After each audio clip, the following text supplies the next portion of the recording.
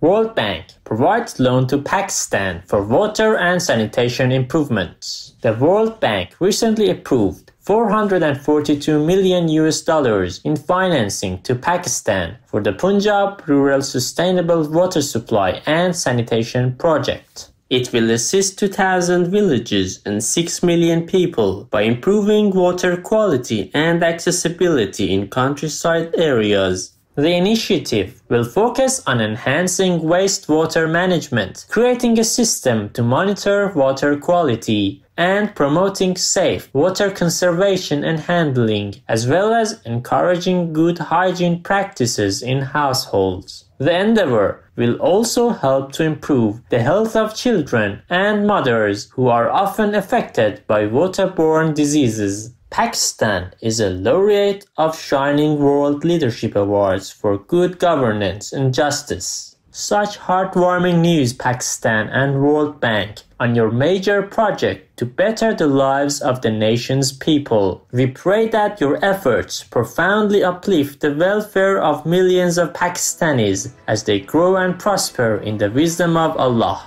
World Health Organization, or WHO, declares COVID-19 third wave. On July 14, 2021, WHO's Director General, Dr. Tedros Adhanom Ghebreyesus, announced that the world is in the early stages of a third wave of COVID-19, mainly due to the more transmissible Delta variant in more than 100 countries, along with increased social activities and inconsistent use of proven public health and social measures. To address the dire situation, Dr. Adhanom Ghebreyesus urged that at least 10% of every country's population be inoculated by September 2021, followed by a minimum vaccination rate of 40% by the end of 2021 and 70% by the middle of 2022, while 11 billion doses are needed to reach these goals. Furthermore, WHO advised that nations should use public health and social measures consistently and adopt a risk-based approach to mass gatherings and openings. Many thanks, Dr. Tedros Adhanom Ghebreyesus and World Health Organization. In God's mercy, may we see the end of this pandemic soon as our inner compassion and wisdom awaken and we respect the intrinsic value of all life in a kind, vegan world. Researchers study how plants store carbon in soil. Scientists from the Technical University of Munich in Germany and other institutions recently studied how decaying plant matter adds carbon to the soil by observing the natural process in a lab. Their investigation involved mixing small pieces of plants with soil, encapsulating the mixture and waiting for 3 months. It was found that fungi played the most important role in the process by consuming the plant material and then extending itself deeper into the soil, thus relocating the carbon. The researchers suggested creating better conditions for the planet to store carbon by utilizing improved soil management. Many thanks, Technical University of Munich, researchers and team, for your fascinating study into the way that soils store carbon.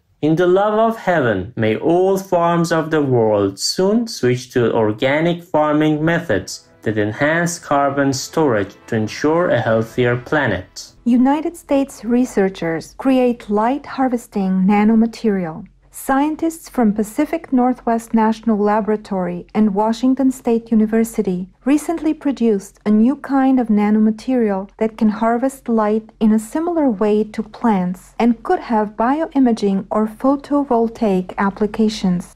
To achieve this, they created a modified type of protein-like structure called a peptoid and attached a cage-like structure to one end of it. They then induced the molecules to self-assemble into arrangements like those seen in nature. The material was shown to be able to absorb light of one wavelength and then emit it as another with 96% efficiency.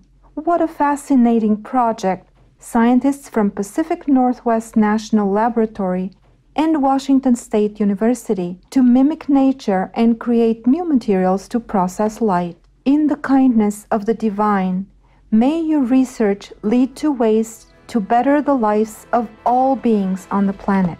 Young artist's portrait of neighbor displayed at prestigious exhibition. A stunning painting of a farmer, John Tucker, painted by Mackenzie Beard from Swansea, United Kingdom, was selected for the Young Artist Summer Show at the Royal Academy of Arts in London and can also be viewed online. The 9th grader started to paint last year as a hobby during the COVID-19 lockdown and completed the portrait in about 20 hours. Besides her technical skill, Mackenzie has impressed many with her ability to capture the essence of the moment. This year, the art institution received over 33,000 submissions from students aged 5 to 19 across the United Kingdom. Mackenzie shared that she is very appreciative of all the positive comments about her artwork that she has received from around the world. Congratulations, Mackenzie Beard, on your gorgeous painting. May your immense talent continue to produce many more masterpieces to beautify our world in heaven's brilliance. Australian vegan food company secures funding for global expansion. Delishu recently obtained funding from Stray Dog Capital, a United States investment firm providing support to early-stage plant-based companies to expand their unique product line to Asia, Europe, and the US. Its meat alternative items are shelf-stable and do not require refrigeration, as they are dry and can be prepared at home by adding water and oil. A range of options is available, including vegan chicken, beef, and pork. The delectable offerings are made of pea, mung bean, and wheat protein and are preservative and GMO-free with 20 grams of protein in each serving.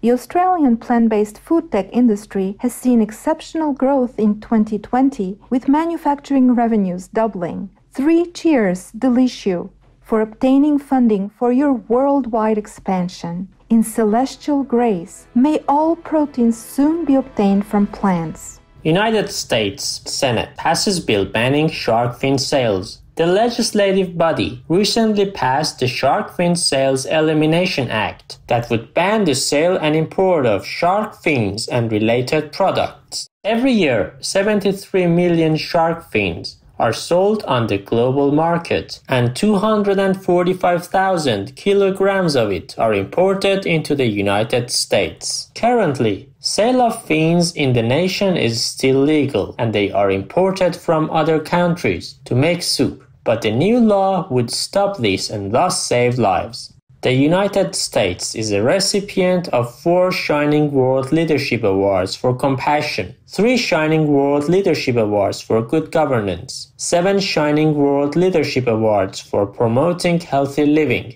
and Shining World Leadership Awards for good governor, justice, protection, and environmental protection, and a laureate of 25 Shining World Leadership Awards for compassion, 3 Shining World Leadership Awards for protection, 2 Shining World Leadership Awards for loving care, a Shining World Leadership Award for good governance, a Shining World Peace Leader Award, Shining World Caring Leadership Award, and Shining World Super Loving Care Leadership Award. Our appreciation, United States Senate, for passing this act to stop the import and sale of shark fins. We pray that the bill will quickly become law to better protect the sharks and oceans in the loving care of the Providence.